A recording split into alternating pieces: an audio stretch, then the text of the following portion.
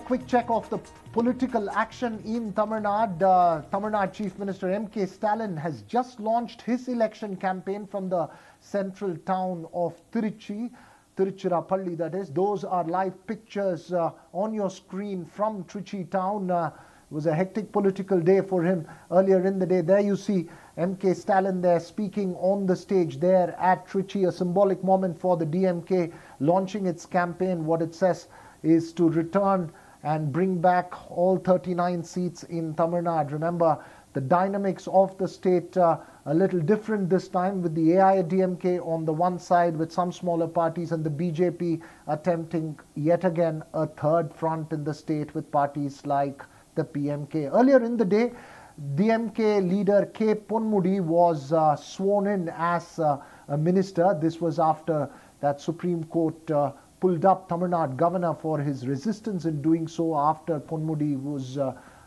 conviction by the Madras High Court was stayed by the Supreme Court. It sent out a stern message to the governor. The swearing in is seen as a win for the DMK ahead of the polls. The SC had voiced serious concern over Governor R.N. Ravi's refusal to re-induct K. Ponmudi into the state ministry. He was the higher education minister and had to quit from office due to a conviction in a corruption case from the Madras High Court. The court had directed him, that's the governor, R.N. Ravi, to take action within 24 hours. That development was there earlier in the day, but for the moment, all focus to the town of Tiruchirappalli. I hope to be joined by my colleague Sam Daniel in a bit, who tracks the DMK very closely, because lots of political action there that were playing out earlier in the day. We also spoke with DMK's former telecom minister and the member of parliament from Nilgiri's A. Raja. This is after the Delhi High Court admitted the CBI's appeal challenging former telecom minister A. Raja. This is 6 years after that appeal was filed. A. Raja, firms and others in the 2G spectrum case were acquitted by the trial court, following which the CBI had filed this appeal in 2018. Of course, I spoke with the former telecom minister and propaganda secretary of the DMK, who's right now in Tiruchirappalli, earlier in the day. Asked him both the consequence of the admission of the appeal by the Delhi High Court, as well as who the DMK's key political rival in Tamil Nadu is. Is it the DMK, is a traditional rival, the AIADMK, or the BJP? And this is what he had to say. Now, Mr. A. Raja, DMK MP from Nilgiri. Sir, your first reactions to this? Hello. After hearing the both side arguments, High Court came to a conclusion that let it be had a reassessment and reappreciation of evidence. This is quite natural. Okay, as a student of law, we are ready to sail along with the due process of law. So you don't see any kind of impact because of this decision? No, this is quite natural due process of law. Acquittal has been given, but no negative comments that has been observed. He says it is a very sensible court says it is a sensible case, which trial conducted. There will be no prejudice on either parties if the appeal is taken on fight. That's all. All right. You are with the Chief Minister as you are launching a DMK campaign, as he launches his campaign in Tamil Nadu. This is going to be an election. Who do you see as the major rival for the DMK even now, whether it's the BJP or the AIADMK on the ground there? No, the fight will be between Dravidian parties. We will win all 40. You are saying that the fight will be between Dravidian parties. Those are your... Yes. We will win in 40. Our rival party only will be AIADMK, not BJP. But we will not permit BJP in Tamil Nadu. You don't fear... There is no fear of any of the past shadows over this election campaign this time. The performance of Chief Minister Mr. M.K. Stalin will give full reap of 40 out of 40. Don't worry.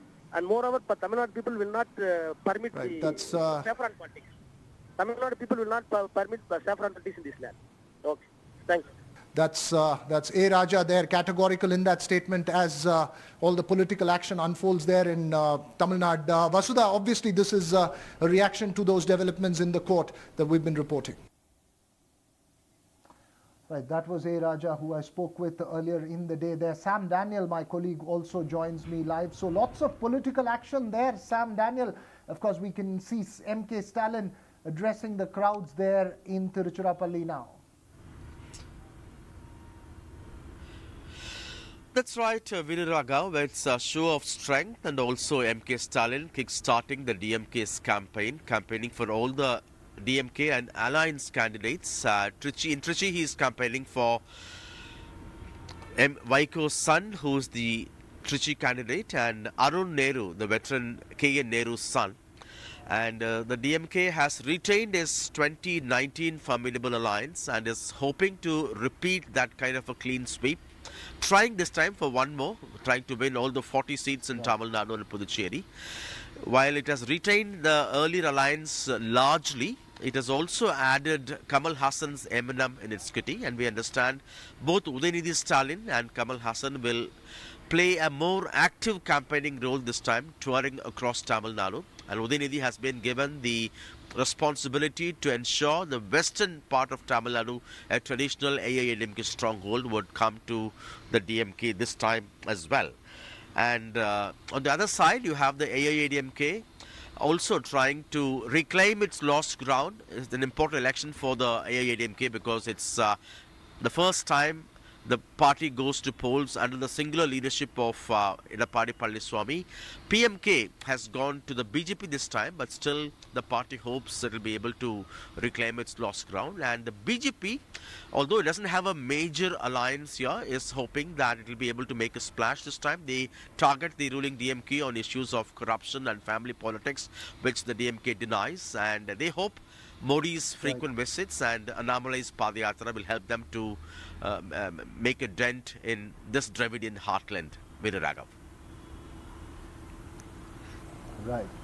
Right, Sam, Daniel. Yes, we just heard Raja reiterate there, Raja, that the battle on the ground is between the AIADMK and the DMK, but largely the ideological battle seems to be between the BJP and the DMK, at least as far as the larger mind space is concerned. We'll have to wait and see. This will be an interesting election to see and test again whether a third front can break that old Dravidian divide, or will it remain between these two parties which have dominated Tamil Nadu's political landscape over several decades. Sam, Daniel, thanks very much there for making sense of all that political developments.